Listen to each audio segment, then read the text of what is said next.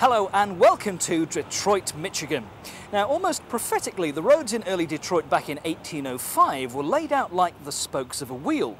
Little did the citizens of what was no more than a crude trading post by the river know that this city would become home to the automotive barons and, of course, the home of the motor industry here in America. Last week on Motor Week, we gave you exclusive looks at the new cars and the concept cars. But the show here in Detroit is so big, we're back to show you even more.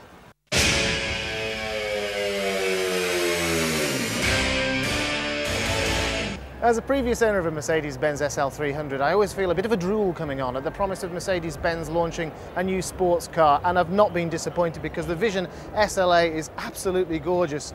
It's based really, Ian, on the SLK, but with bits added onto the outside and bits taken out of the inside. Absolutely. They've done some of the styling from the SLR Vision concept, which was launched a year ago and which goes into production very soon.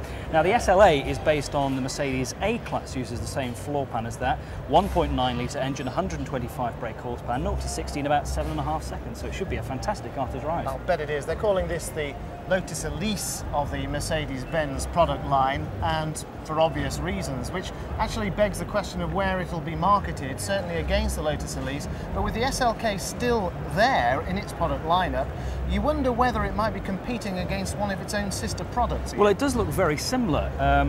Dimensions are pretty similar too, about 12 feet long, the SLA. But what they've done with the SLK is upgraded it a bit more, put a bigger engine in, a 3.2 litre V6 goes in the SLK now. So it's going to be a terrific sports car lineup for Mercedes in the future, hopefully, if this goes into production. SLA, SLK, SLR.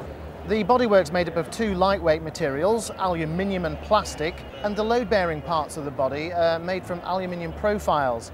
And the outer body shell is largely high-quality plastic.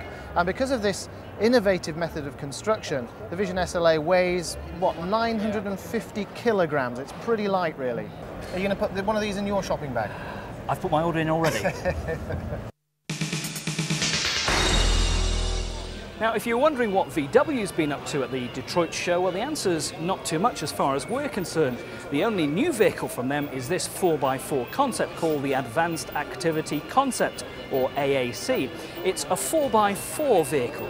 And of course, North America is such a big market for pickups and trucks. They say this is the sort of pickup, though, that you can take to the opera. Whether you can remains to be seen, and of course whether it goes into production remains to be seen too. But the styling designs and cues from this car will also be seen in the forthcoming Porsche VW sport utility vehicles, which will be out in a couple of years' time. As you know, we are preparing a sports utility vehicle, and we have a certain leadership in diesel engines, and those engines are very different from the diesel experience of former times, more different from the US experience diesel engines. I think there are a lot of stories. One of the stories is there is a sports utility vehicle coming up, and another one is there is a totally new diesel story coming. I mean, this car has a torque of 750 Newton meter. I mean, it's a mixture of a sedan and a race car. The power plant of the AAC, the Advanced Activity Concept, is a V10 turbo diesel producing 313 brake horsepower. Inside, it features lots of aluminium, 6-speed automatic transmission, permanent 4-wheel drive, and the design is very smart indeed, nicely rounded. The World and his wife seems to be producing pickup trucks at the moment, and VW is no exception. It's now pretty much obligatory for every car manufacturer to add a 4x4, or in this case an all-wheel drive model, to their range of products. This is Hyundai's Santa Fe. Now, you may remember this as a concept vehicle from last year's Detroit Motor Show. Now here it is in all its very stylish glory. This perfectly likeable SUV will be available in Britain later on in the year, but it's very unlikely to be called the Santa Fe, so don't ask for it by name. Meanwhile, over here, and coming to Europe much sooner, is this, the Hyundai Coupe. Here they call it the Tiburon, which is Spanish for shark, for fairly obvious reasons at the front. This will be launched in Europe at the end of January, and we'll bring you lots more details then. Well, it's good to see one of our old friends from dear old Blighty. Len Hunt, former chief of Audi in the UK, now chief of Audi in America. Good to see you again, Len. Yes, that's right. Send some more red cross parcels, please. No, it's nice to see you, and hello back to everybody in UK. And got to say, we're enjoying ourselves out here. So you've been out here just a year. It's your first anniversary, and how are things going? Well, it couldn't be better. You know, I mean, if you take the sales figures, last year I was presenting. I've only been 2 days here, but presenting 47,000 cars we'd sold in North America in 1998. But now we see ourselves at the end of 99 to 2000. We sold nearly 40% up. We had a wonderful year, selling 66,000 cars. And I got to say well done to my old friends in Audi UK, because I know they sold 40,000, but it's still nice to be in front of them. But yeah, it was a wonderful year, and our colleagues in Canada selling over 5,000 cars. They had a real rock and roll time too. I mean, you presided over fantastic growth throughout the UK, and you've really come here to try and do the same to the USA. That's the thing, yeah, because obviously the USA for Audi is one of the major growth areas in the world where you can see significant growth, significant double-digit growth. And what we want to do is carry that tradition on. And boy, we did it in 1999. So you've got a good lineup from what, is the A3 sold in America? No, we don't see the A3. Actually, it's a very different lineup. When you, one of the first things you've got to get used to is things like no A3s, no diesel. You know, and really mainly with the petrol engine cars are the top engines. So we start with the 1.8T. We don't have a 2.4 litre in the A6. So yeah, it's a very different lineup, and one that's expanded in 2000 model year, as we say. We see ourselves having the S4 now in America, and the TT has been launched with wide acclaim. Ford have called their concept car this year the 24/7 because from it you can be connected to the entire planet through the internet 24 hours a day, 7 days a week. And that's not all. The car can be reconfigured depending on who the driver is. So mum, dad and the kids can all drive the same car with different designs inside and also different parameters for driving it. And I love these back screen displays here of the speed and the internet web access here in the center. You could also use satellite navigation in the future and even email the maps to where you're going to your friends. It's all part of the concept for Ford. Is not the car this year, it's the idea. It's where we're heading into the future, being connected all the time, 24 hours a day, 7 days a week. Within a few years, virtually every car and truck that the Ford Motor Company builds all over the world will have advanced, voice-activated, hands-free telematics systems that will cover a wide range of services. Well, I think a lot of people do share cars in families, and if you have to share a family, wouldn't it be better to be able to personalize it to your own liking? Certainly we're showing 3 different vehicles. If the family would like to have all 3, then we'd be happy to sell them those. But what we're trying to show is the flexibility and the modularity of the system. How much research did you do into these sorts of ideas with real car owners? We did a lot of it. We talked to all age groups as well. And one of the things I keep pointing out to everyone is this really isn't a vehicle just for young kids. This is a vehicle for modern families. And we know that people in their 50s as well as people in their 20s are interested in this type of technology. Now, some people might say that it's just a string of ideas that anybody could say, well, you know, interconnectivity this, and email that, sat-nav this, you know, change the style. It's easy to come up with these ideas. It's a bit of a six-form project. But I mean, when will we ever see anything like this being? Well, you're going to see immediately. As Jack mentioned, we'll have voice activation immediately in Lincoln. It's coming very, very quickly soon after in Jaguar. We'll have it in Ford Focus in Europe.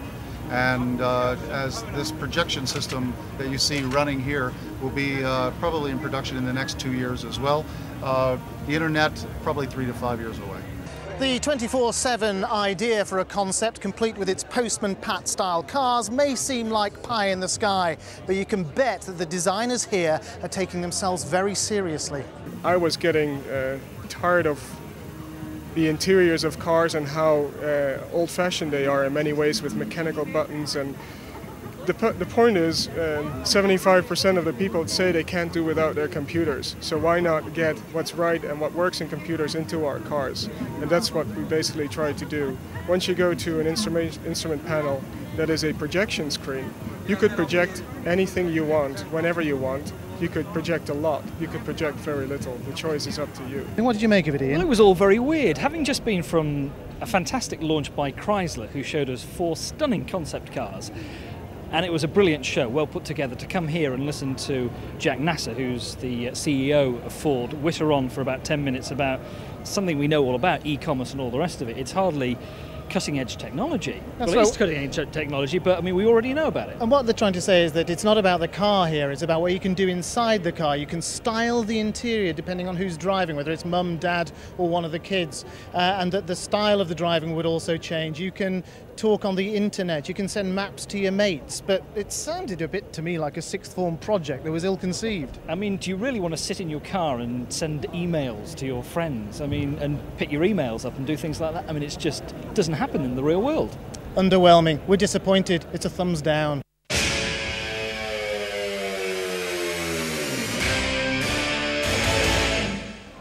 Let me ask you a question. Which is the most powerful and fastest Italian sports car ever produced? Is it a Ferrari? No. Is it a Maserati? No. It's a Lamborghini, in the shape of the new Lamborghini Diablo for 2000. And this is it, along with a new 6-litre engine, a V12 engine producing 550 brake horsepower. The top speed is over 220 miles an hour. It does 0 to 60 in 3.95 seconds.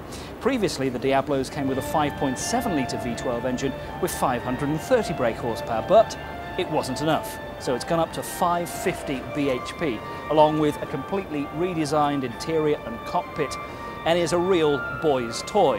And you have to be a seriously strong boy to drive one of these cars. Believe me, the driving position is not exactly comfortable. The clutch, the gearbox, very heavy.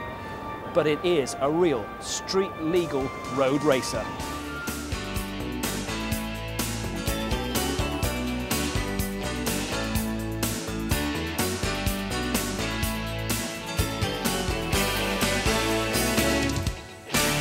It's time out for us here at the Detroit International Motor Show.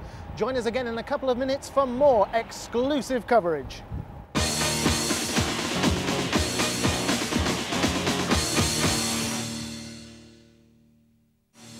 This is the Renaissance Centre here in Detroit, a huge office and shopping complex including the tallest hotel in the world, overlooking Canada on the other side of the river. This fortress-like structure was originally proposed by Henry Ford II in response to the rebuilding after the infamous 1967 race riots here. And it's ironic that after falling into decline in the 80s and the 90s, that huge centre has now been taken over by General Motors, Ford's arch rival, and is the new GM headquarters for the whole world. So what new cars are General Motors showing here at the show? Well, let's find out.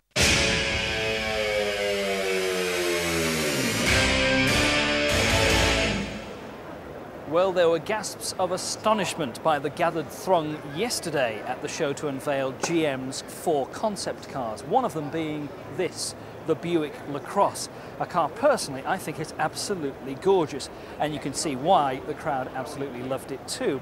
It's a luxury sedan, but it also converts into, well, something of a pickup truck, because at the press of a button or by voice command, the roof moves across to reveal a large load-carrying area at the rear. Under the bonnet, you get a 4.2-litre V8 engine, as you can see from there, and also that very clever side-hinged opening bonnet too. It's a shame that cars like this will probably not go into production, because this is the sort of car that would attract admiring glances wherever it went around the States. Not the sort of car for Europe, though. They also showed us this, an Opel Zafira Snow Tracker, which is somewhat of a gimmicky car to say the least. It is of course based on the Zafira that we know at home and which has been very successful with things like the Flex 7 seating plan. This gets a 2.2-litre engine. It's a little bit bigger than the Zafira that we know at home as well, and also offers some things like the flared wheel arches, bigger wheels. There's an integrated roof box in the top there, as you can see, that you can put your skis into. Now, this sort of car you can't honestly see going into production, and what the people of Kensington High Street would make of a Zafira Snow Tracker, I'm not quite sure. The Ford Motor Company will be feeling extremely proud of itself here in Detroit because the Ford Focus has been voted North American Car of the Year. In fact, it becomes the first car ever to be European as well as North American Car of the Year. And there are further adventures ahead for the Ford Focus. True to their concept ideas for this year, that cars in the future will also be communications tools, the Ford Focus is set to have a system called Telematics installed into it. There'll be 4 buttons on the dashboard which will automatically get you through to emergency services, directory assistance and roadside assistance. In charge of the telematics system is Mike Ledford, and I caught up with him earlier. Well, we think it's substantially more useful than a normal telephone. If you extrapolate out a little bit, once it gets fully integrated into the vehicle, if you lock your keys in your car, you can call us up and we can remotely unlock your car for you. You can't do that with a cell phone. If someone steals your car, we could remotely disable it. You can't do that with a cell phone. But probably more important from the safety and security elements of it is that instead of having to look at a little tiny display or have little tiny buttons, we have a much more ergonomic user interface. Consider the radio in your car. You can reach over and with one button change the station. Well, the interface we have on the telematics device on the Focus is with one button you can select from a variety of different services. And the Ford Focus containing the telematics system will be available as an option in the Ford Focus next year. Well, the General Motors array of car brands just seems to grow and grow and grow, as you can see behind me. Look at all those impressive badges, all those familiar American names like Chevrolet, Pontiac, Oldsmobile, Buick and their luxury brand Cadillac. But there, for the first time surely in America, the Vauxhall Griffin badge alongside the Holden badge from Australia, and of course Opel from Europe, Saab there because they're part of the General Motors stable, and Saturn, which is General Motors' budget brand. So despite rumours that the Vauxhall Griffin badge might go in the UK in favour of the Opel brand, well, hopefully not, because it's up there. But who knows what's the next badge that General Motors will add to their impressive stable. Honda is showing off 2 concept cars here. This is the first one, the FCX, which is driven by a hydrogen-based fuel cell system. Science, a bit boring really. I'm much more interested in this. It's called the Spocket. It's a sports car with a pocket. Evidently, it's like one of those transformer things, you know, the old robots. It's a 3-in-1. It's a sport coupe, a pickup and a convertible, and standing proprietorially by it is the designer Bernard Lee. Let's go and find out what's going on in his head. Necessary. Bernard, this is a fabulous looking concept car. What's the idea behind it? This is kind of a West Coast flavor on what youth people might want. And we were thinking that we have such, youth people have so many different activities that they want to do. So we need a car that fits all those different activities also. So we took 3 different cars, a pickup truck, a convertible, and a sports car, and just kind of all melted it down into one vehicle that kind of suits all their needs. So this is the California of the future, is it? Yeah, you could say that, yeah. And who's it aimed at? Young people? Young people that have a really active lifestyle. Like one day they could have, go up mountain biking, fit all the bikes into the back area, and then take their ski equipment, put it in there. Or they could go to the beach, throw back the top, and they can hose out the interior if they get dirty, you know, not worry about really ruining the upholstery or anything, just a user-friendly vehicle. In fact, Bernard, you've designed this car for yourself, haven't you, really? You could say that. A lot of things on here is something that I've always wanted to have in my own vehicle. So, but also to meet the general audience also. Okay, it reminds me of one of those old transformer robots that we used to have in the... Put it through its paces, it's quite startling, this. Okay. First I'll show you how the top works. This hard top actually just slides back and then kind of sits on top of the rear bed. And what does that turn it into? Convertible. Yeah, of course. So for some open air driving. And the doors, they open scissor type doors.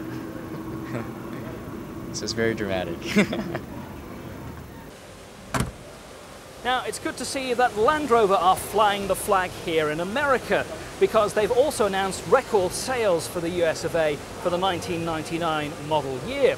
Now, last year when we were at the show, we reported how cars like this, the new Discovery Series 2, were selling for roughly about the equivalent in dollars as to what we pay at home in pounds. Yes, $35,000, we pay £35,000 at home. So why aren't prices being aligned when the things are made back in the UK, of course?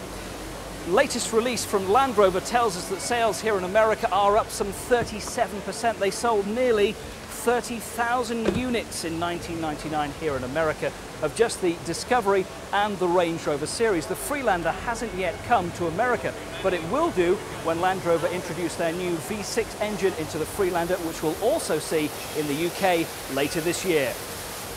Despite the huge growth in customer choice of SUVs, sports utility vehicles here in the United States, Daimler Chrysler are still throwing money at their top-of-the-range minivans, or what we call MPVs. This is the 2000-2001 Chrysler Voyager, and they say that it's been completely redesigned right down to the lug nuts. Now, when I lived in the UK, I'm happy to admit that I had a Voyager V6 and I was very happy with it too. So let's have a poke around to see exactly what sort of differences they have made. Well, by far the biggest and most dynamic improvement is an electronic key fob which operates all the doors. Tailgate open! And it beeps at you to let you know it's about to do that. How about that? Really neat. And tailgate closed. Just in case you have your head in the way, there are lots of sensors around the doors which just send it back up again, so you can't get trapped. Let's move round to the door. Both the sliding side doors operate electronically too, and right here in the middle there's another good feature. This central console can be moved out or replaced and put in the front of the cab. You can actually move it anywhere so that you can get access up and down the car to clout the kids if they're being too noisy. And the other thing is these just click into place and they're powered so that you can put your phone in or your computer and work here in the back. Nice design. Well, Daimler Chrysler are confident that the market for these MPVs isn't going anywhere in the United States. They sold 600,000 of them last year and they think there'll be as much interest into the future. However, there is some debate about what the market will do in Europe. They told me that they would expect the interest in MPVs to lessen slightly in the future, especially in the light of the mini MPVs like the Renault Megane, where there's far more interest in the smaller version of these cars on European roads. Whenever we come to motor shows, we try and decide which is our favourite car of the show, the real star. And we've had some stunners this week, the Mercedes-Benz Vision SLA concept, the Chrysler concept cars, all four of them, the £250,000 Rolls-Royce Corniche. But for me, it has to be the Jaguar F-Type. It's a stunning car, a car that we hope to see on the roads of Britain and all around the world very soon. And as the post-show party here at the GM Experience gets into full swing, that completes our exclusive coverage of the Detroit Motor Show 2000. And don't forget, there are some excellent links to the official Detroit Motor Show website, and you can find that through our own website, which you'll find at www.gmenmotors.co.uk. But next week our focus returns to Europe when Ken Gibson drives Citroen's 2CV for the 21st century. It's a budget sub-£10,000 car called the Plurial. So join us next week on Motor Week here on Granada Meta Motors.